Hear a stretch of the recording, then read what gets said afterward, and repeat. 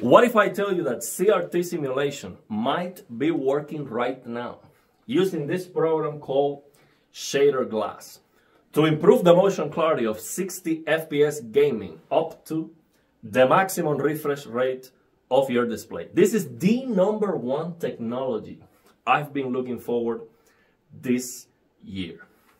I cannot wait to use this on my 360 Hz QD OLED monitor. It is absolutely amazing. We already tried it in RetroArch.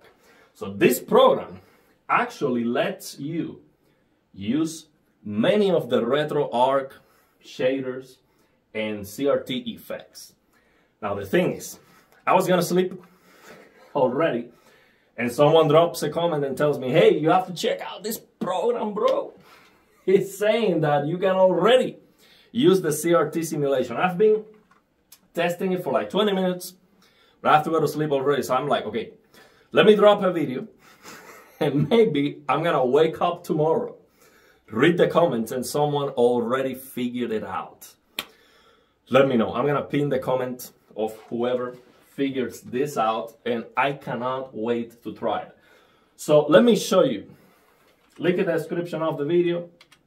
The program, again, is called ShaderGlass. You download the program from GitHub. Very simple. You just have to open it here. It's called ShaderGlass. And it basically allows you to use a bunch of effects. And it works for everything. So right now, I have the program in a window, but I can just go full screen and see it the way it is. You know, the reason why I'm showing it like this is so you can see the difference. No?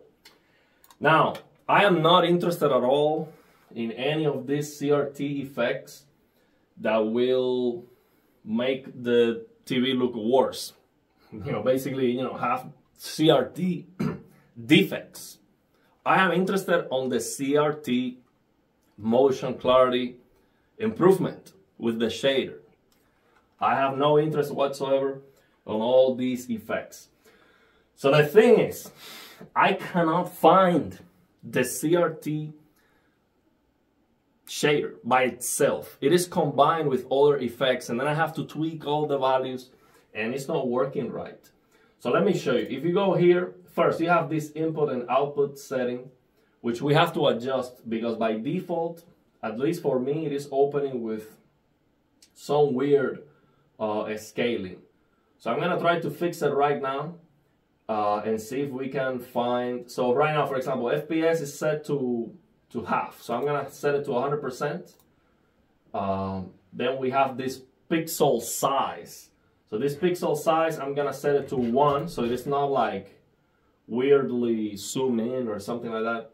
Then I'm gonna go to shader, and I'm gonna go choose the shader. Now here is where I have to find the CRT simulation. So when I go here to RetroArch library, so actually we have motion interpolation too from RetroArch available here, which might be also very useful. But trying to find the CRT simulation, the closest thing that I was able to find was here under presets. There is a CRT beam simulator folder, but these are presets that are combining the CRT beam simulator with other effects, which I am not interested. Okay, I'm sorry. I just want to get the motion clarity. I don't care about all the defects from the CRT era. It's like chromatic aberration, lens distortion. I am not interested in defects from camera lenses or defects from technology. I want the virtue, what makes those technologies great. So the problem is this preset has a bunch of settings that I have to get rid of to see the real thing. But as you can see, as soon as you click on it, everything changes. So it is working right now, and we can close it and then come here to parameters. So here inside the parameters, I see brightness versus clarity. So that tells me, yes, this is the setting that I see in RetroArch when using the CRT simulator. So the simulation. So this is it. This is the one. Gamma 2.2, FPS, divisor, LCD anti-retention. So those are the settings that I see in RetroArch. So this is it. This is the one. But for some reason, it is not working right. Of course, I have to fix a bunch of settings that I am not interested in. And I've been working on it for like 20 minutes, but I have to go to sleep already. So tomorrow I'm gonna work on this. Or if someone figures this out or finds where it is, next video, I'm gonna tell you exactly how to get it working. Or if it's not working for some reason, then we're gonna have to wait, okay? But check this out. Try to find it. Let me know, okay? So we can make another video and finally get this working for every single game. This is gonna work for everything because this goes over Windows entirely, okay? So this is awesome. Now again, bunch of settings that I have to, go up and down, and I did. I tried to change all the settings, and at the end, just leave the brightness and clarity, and it's not working. Even when I change this one, it's not working. The brightness of the window is supposed to change dramatically, and it is not changing. So that tells me this is not working for some reason. So I'm doing something wrong here. I need to figure this out. Or we need to figure this out. Please help me so we can get this working. But this is it. This is the app. This is gonna be the one. It's gonna work for everything. So if you have a high refresh rate display, you can, once we figure this out in the near future, you're gonna be able to use this CRT simulation. Just turn it on and forget about it. Okay, just 60 FPS, you don't need anything else. So if you have a lower end gaming PC, you get 60 FPS and it looks like 240. So can you imagine that? Usually people buy 240 Hertz plus displays if they have a very high-end gaming PC, because it doesn't make sense. If you cannot get 240 frames per second, it's like useless. Well, yeah, you do get always an improvement on the desktop experience, but you cannot use it for gaming. Now with this, it makes sense. It makes perfect sense, like Jensen says, to get a high refresh rate monitor. Even if you don't have a high-end gaming PC, let's say you have a 3060 or 4060, it makes sense. You get a 240 Hertz display, you only need 60 FPS, boom, CRT simulation, and your games look like 240, bro. This is absolutely insane. And I cannot wait to have this working, to see it on my 360 Hertz QD OLED monitor. Oh my goodness, it looks so good, let me tell you. I already tried it in RetroArch, and I'm like, I cannot wait. Because also, a lot of people might not like the brightness loss. You have a slider here. It's not working for some reason, but with this slider, you just trade motion clarity for brightness. If you need a brighter, if you need a darker, you have a gamma setting here that you can use. Again, this is not even working right. I change it, I don't see the changes. And I do see the changes with the rest of the parameters. I do see some changes. When I change, for example, let's go from here. Oh, this is clipping on the recording, so you're not gonna see well. But you see, for example, here you see I'm changing this, and you can see this gets all messed up. So this has an effect. So I don't have to close this or hit save or something like that. These settings have an effect, but I have to figure it out. And if it's not this one, I have to figure it out. Maybe try other ones, because we have many. So here on the CRT beam simulator, we have this one, we have this one. So all of these have the CRT simulation with a bunch of other stuff that I don't care. So maybe this one was not working, but maybe I tried this one, and then I get rid of the garbage, and then it will work. Or maybe, let me know if you can find the CRT simulation only, without any of this noise. Why?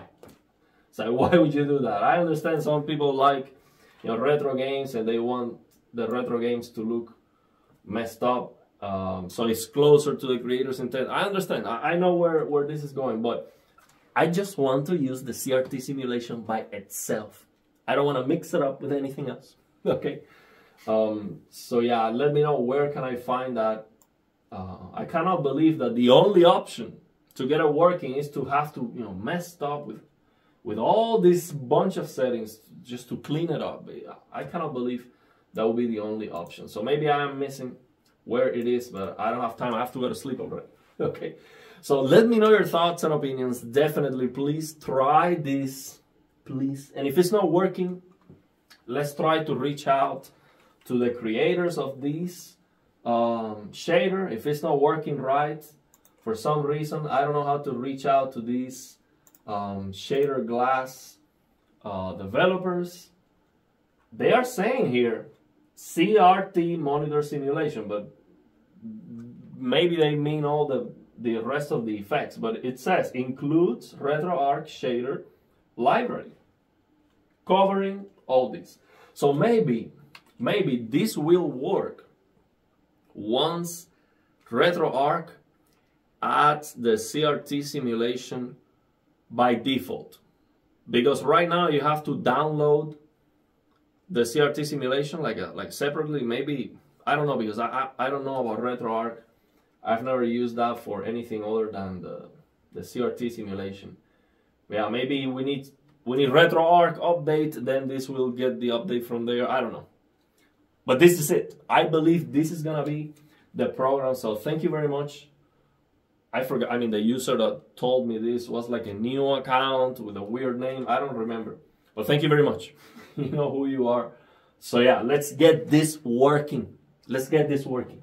And if it's not working, let's reach out to these developers, RetroArch, whoever. This is amazing. This is what we need. We need the CRT simulation working globally. Like, bro, maybe you don't understand why I'm so excited about this. Look, think about it. 60 FPS, that's all you need. Period. Okay. Of course, in the future with more settings, maybe it's gonna be better, 80 FPS, 90, 100, and then you go and you go from there to get all the motion clarity of your display. So for example, I get a 500 Hertz QD OLED this year. I'm looking forward to that. But who can get 500 frames per second on any game? Not even with a 5090 and the 9800X 3D, I can get 500 frames per second locked. No drops on any game. That's not gonna happen. But I can get 100. I can get 100 frames per second. So then I use this and I go from 100 frames per second to look like 500 FPS. Of course, it's not the same, because it is not the same to lower the persistence than to get a higher frame rate. Higher frame rate, sample and hold. So brute force sample and hold is better because it improves all aspects of motion clarity and not only eye tracking. But eye tracking is the most important, in my opinion, because when you are moving the cameras regularly like this, that's what you're gonna see. It's gonna look clear, basically. So this is fantastic for high-end PC gaming, but also for the low end. Because if you can get 60, you can use high refresh rate displays, even if you can only get 60 FPS, because this is gonna do the trick. This is better than BFI. So it flickers significantly less because the CRT simulation is trying to simulate the phosphorus decay. So it is not a hard, picture to perfect black. It is not hard. It's not a square wave. That's the how you say it.